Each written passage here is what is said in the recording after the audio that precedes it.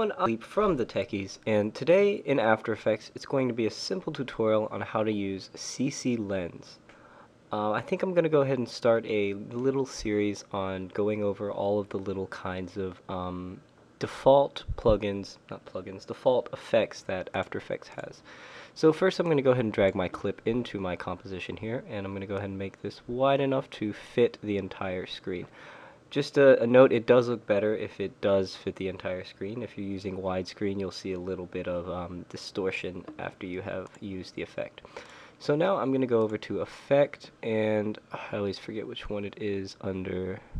Okay, so here under Distort, if we go ahead and click on CCLens, it'll go ahead and drop onto our clip here. And we have some very simple effects that we can, or options that we can change. You can change where the actual center of the effect is going to happen. Usually you see a lot of this stuff in montages and stuff like that. It happens in the center, and then for example, if I go ahead and decrease this clip is only 5 seconds, and you usually go out, I don't know, a few seconds or a few frames, usually a few frames, and you just increase it back to normal size, so you have this kind of like lens bursting effect that they call it.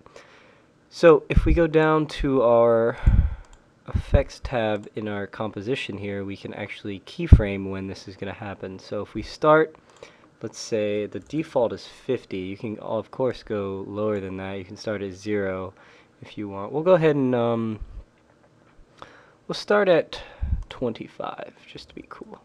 25, and you can also mess with the convergence, and that's like how much lens or convergence, if you should know what that word means, that this clip actually has. So I think we went ahead and set one of our keyframes. Oh, we didn't, so we'll go ahead and set a keyframe at the beginning there. This is actually a clip of a double torque in Gears, so, and maybe move ahead a few frames or so, and then increase it to 500, because as you notice, if you go right off it, there is just a tad distortion if you don't use the maximum settings there. And there we go, you can see that. Play it again. You can use F9 if you would like to smooth out all these keyframes. So find my F9 button.